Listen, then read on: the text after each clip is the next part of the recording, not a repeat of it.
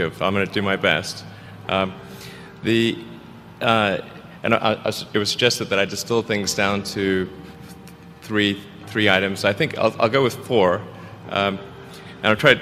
I think these are pretty important ones.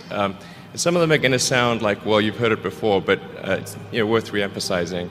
I think the first is you need to work, depending upon how well you want to do, and particularly if you're starting a company, you need to work super hard.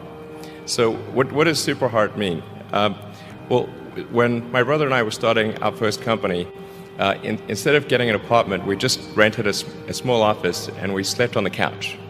And we showered at the YMCA, and we're so hot up we had just one computer. So the website was up during the day, and I was coding at night, 7 days a week, all the time. And I sort of briefly had a girlfriend in that period, and in order to be with me, she had to sleep in the office. So work hard,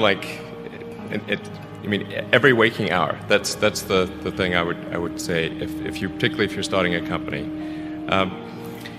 And I mean, if you do simple math, say okay, if somebody else is working 50 hours and you're working 100, you'll get twice as much done in the course of a year as the other company.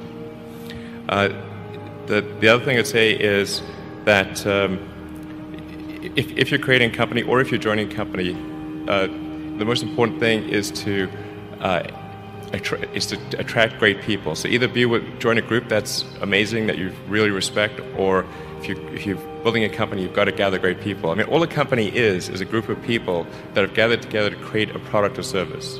And so depending upon how talented and hardworking that group is, and the degree to which they are focused cohesively in a good direction, that will determine the success of the company. So do everything you can to gather great people if you're creating a company.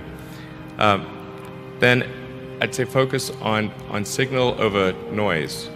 A lot of companies get confused. They spend money on things that don't actually make the product better. So, for example, at Tesla, we've never spent any money on advertising. We put all of the money into R&D and manufacturing and design to try to make the car as good as possible. I think that's the way to go. So for any given company, just can keep thinking about, are these efforts that people are expending, are they resulting in a better product or service? And if they're not, stop those efforts.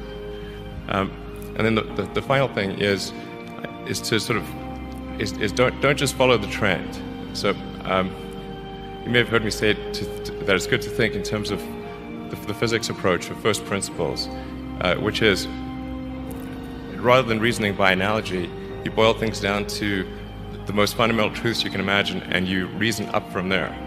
And this is a good way to figure out if something really makes sense, or if it's just what everybody else is doing. It's hard to think that way. You can't think that way about everything. It takes a lot of effort.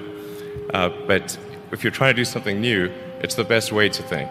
And that framework was developed by physicists to figure out counterintuitive things like quantum mechanics. So it's really a powerful method.